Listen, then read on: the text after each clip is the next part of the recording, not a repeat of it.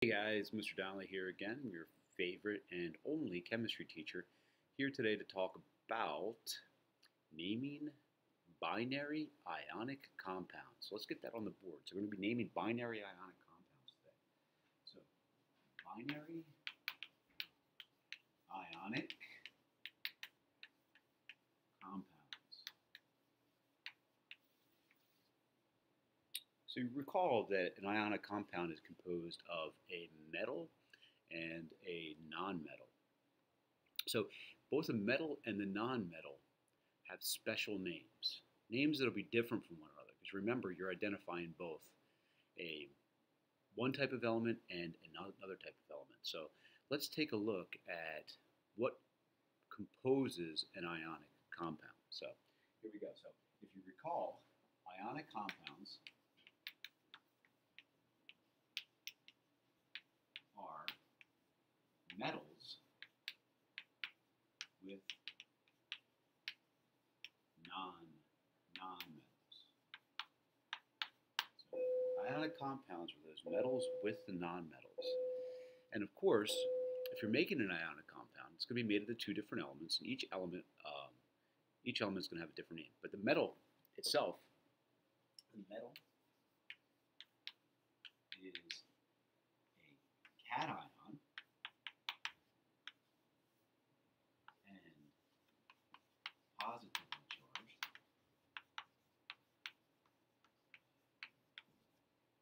The nonmetal is a anion and negatively charged.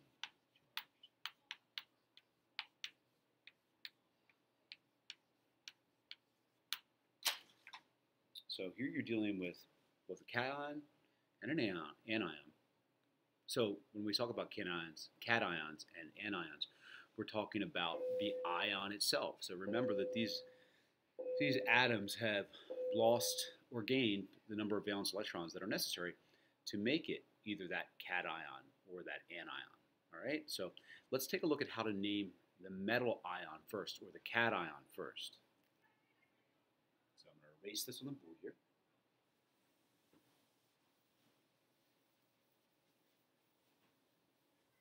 So naming cations, i.e., in other words, the metal. Real simple here to name the cation. Cations keep their name. So when we're naming the cation or the metal, we don't have to do anything. We just keep the name exactly the same. So for instance, naming cations, i.e. the metal, don't change the name. Example, Na as the cation is Na plus. Recall sodium loses one valence electron, so it becomes positively charged. And we're just going to call it, or name it, sodium. Nothing changed. Another example, barium. Barium is a metal. It's going to become a cation when it loses its electrons, or just a regular old ion. And when that happens, it gets a 2+ charge. Remember, it's going to lose 2 valence electrons. This is group 2. So the cation is Ba 2+. Name it. Guess what? Pretty easy. Barium. So, takeaway here for the cations is that all you have to do is rewrite the name that's given on the periodic table. Barium is a cation. Lithium, the atom lithium is lithium as a cation, etc., etc. Don't change the name. Keep it the same. Makes things easy. All right, so let's take a look at the anions. Anions are a little bit more difficult. And the reason why the anion is a bit more difficult is because we have to change the ending of the name. So we have to change the ending of the name. So naming anions, or i.e. the non-metals. So naming the non-metals. Recall that an anion is going to become an anion because it gains electrons and gets a negative charge. So we're going to start off looking at a couple different ones. Chlorine, fluorine, oxygen, sulfur, phosphorus. Some of the more difficult ones we'll get into in a little bit. But naming anions, i.e. the nonmetals. So here we go. Let's take a look at one. The easiest way to show these is probably through an example. So here we go. So an example. If I have chlorine, so chlorine, Cl, as an anion, it is Cl 1 minus. It gained 1 electron. So now we're going to name the anion. What we do is we take chlorine and we're going to drop the ending right here, the I-N-E, and change it to I. So chlorine is an anion. It is Cl 1 minus. We write down the name chlorine. Then we're going to drop the ending, and change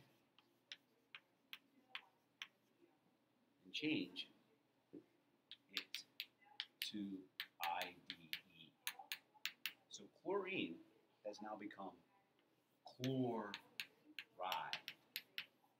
So it's chloride. So naming anions, i.e. the nonmetals, the example here was chlorine. Chlorine is an anion, it's Cl 1 minus. Chlorine, when you're naming that chlorine anion, you drop the ending and change it to ide. See? I-N-E to I-D. Chlorine becomes chloride as an anion. Let's take a look at another example. So let's take a look at oxygen. Oxygen. So oxygen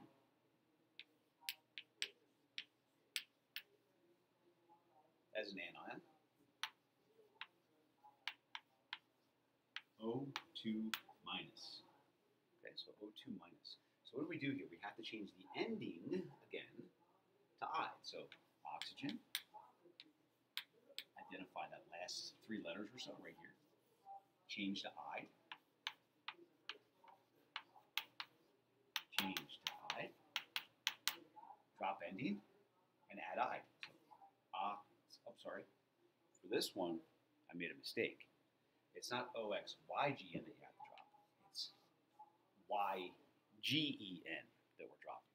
So it becomes ox-I. Take a look at another one. All right? So we drop the ending here. So we go through again. Oxygen as an anion is O2 minus. Recall it's in group 16, so it gains 2 valence electrons. Oxygen, we identify the ending for oxygen, drop it, and change it to ide. We get oxide, O2 minus. Okay? So let's take a look at another one. Let's see. Let's do phosphorus. So we're going to speed up here a little bit. Phosphorus. This is a tricky one for people because phosphorus, you can't really figure, it's difficult to figure out where we're eliminating the ending. So here, you just have to remember that we're going to eliminate the O-R-O-U-S, change to ide. So you get phosphide. Get phosphide. Nitrogen. Nitrogen is another one. So nitrogen is another tricky one. Nitrogen as an anion, a little bit different. O-G-E-N disappears. What do we get? Drop the ending, and change it to ide. Now you tried. One more people have trouble with, and that is selenium. Maybe you figured this one out already, I'm not sure. Ending, drops, add ide, selenite. So that's how you do the monoatomic ions for both the cation and the anion. Okay? So let's take a look at how to use these cations and anions, combine them together to write names. All right. So given a formula, you're given a chemical formula, and from that chemical formula, we're going to start writing names. Right. So we can take a look and go ahead and name chemical formulas. So naming chemical formulas. Well, naming ionic compounds or naming ionic chemical formulas, we're talking about the same thing. So let's start off with, I don't know, let's go with lithium. Let's go with Li3N. Now, we know from previous work in chemistry class, or from maybe if you're a biology class, that lithium, there's 3 lithiums and 1 nitrogen. 3 lithiums and 1 nitrogen. We don't have to worry about the subscript when we're naming ionic compounds here yet. So what we just have to do is we just have to name the cation and the anion. So here we go. Remember that first identify the middle. First identify the middle. There's the metal right there. That makes the nitrogen the non-metal. Now let's name them individually. So lithium, recall, is a metal. Don't do anything to the name. It makes it really easy. So it's just lithium. Nitrogen, on the other hand, is the anion, right? It's the anion. So what we have to do is we have to look at nitrogen and change the name by changing the ending. Recall a little while ago in your notes, a few minutes ago in your notes, we showed how to do that. So OGEN is dropped and changed to I. Lithium nitride. So we're going to rewrite the answer. Lithium nitride. And you get your answer. Bing, bang, boom. Pretty straightforward.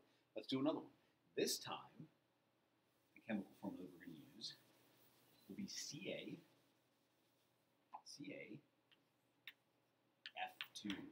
CaF2.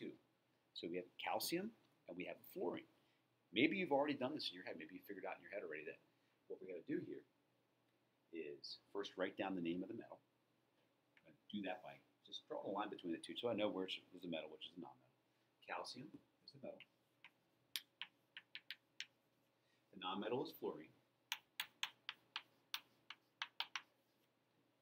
Find the ending that I need to drop, I and E. Change it to I.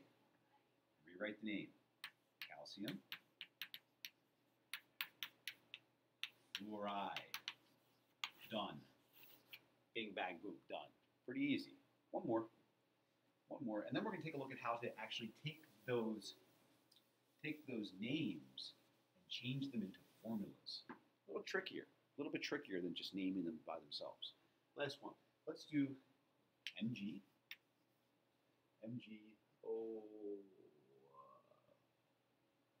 Br2. Right? Again, first thing, find the metal. Second thing, find the non-metal. Name the metal as is. Magnesium. Look at the non-metal. You write its name down if you need to. Magnesium bromine. Not done. Remove the ending. Add the IDE. Magnesium bromide. 1, 2, 3. Done and easy. Magnesium. This is supposed to be an N here. Magnesium bromide. Okay? So let's take a look at how to write formulas from names. Writing formulas from names is a little bit trickier. So let's write some formulas from names. Right? Writing formulas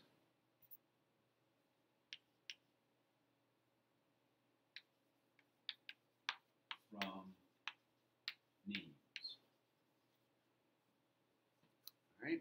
So writing formulas from names is a little bit trickier than writing names.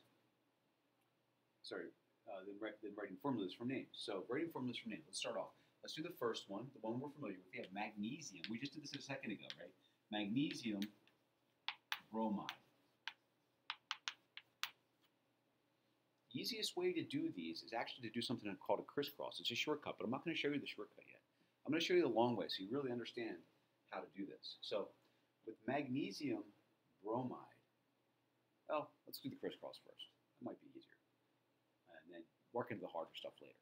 Magnesium bromide. Magnesium, Mg. Go to your periodic tables. On your periodic table, recall the magnesium is in group 2, so it's going to have a 2+ charge. Bromine is on the periodic table. It has a 1- charge.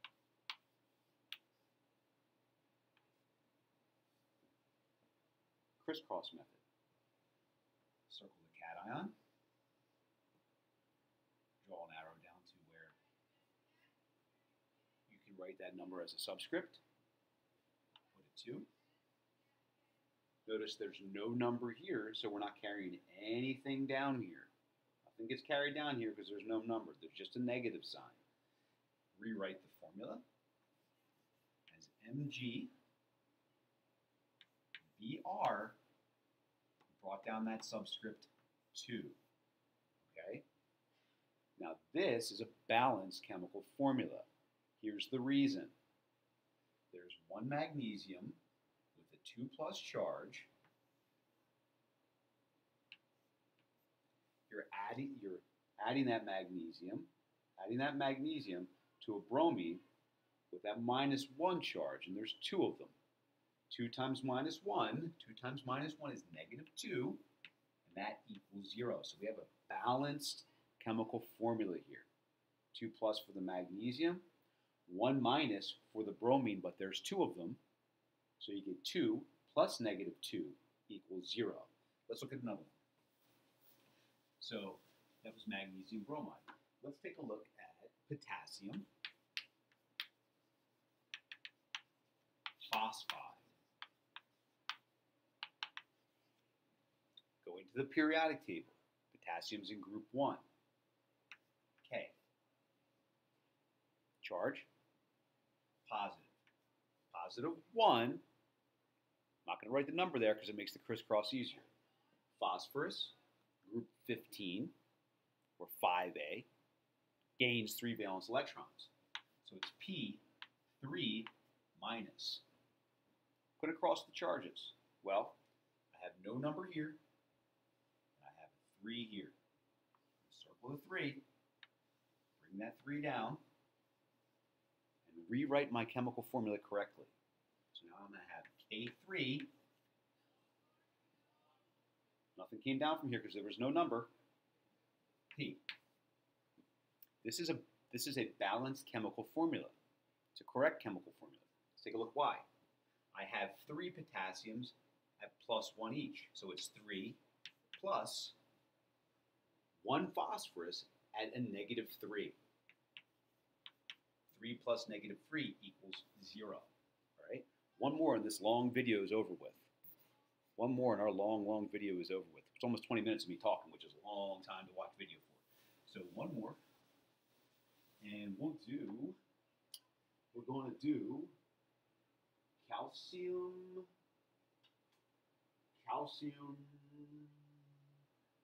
phosphide. Let's do calcium phosphide. So calcium phosphide. I actually might do one more after this for an example. Calcium phosphide. So here I have Ca, calcium, group 2, 2+, phosphorus, group 15, 3-. Notice this time that I have numbers above both. Tells me that I'm going to have to cross both charges. That's exactly what I'm going to do. So 2, down, 2 is the subscript. So only the 3, not the negative sign, only the 3.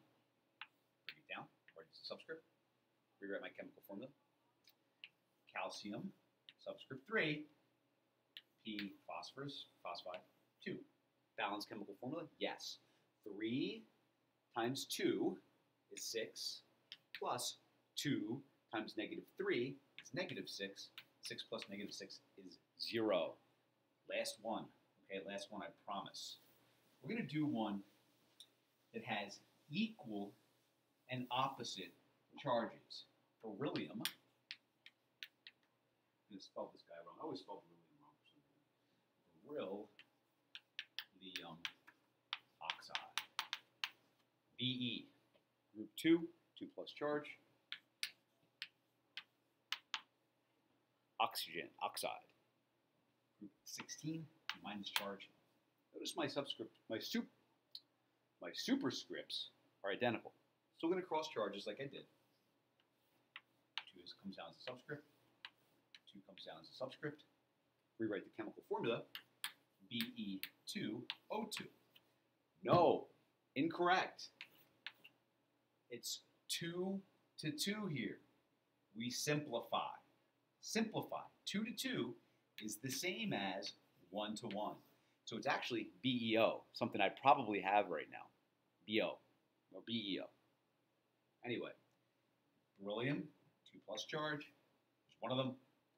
Oxygen, 2 minus charge. There's one of them. 2 plus negative 2 is 0. So now, guys, we get back to work in class. Mr. Donnelly signing off.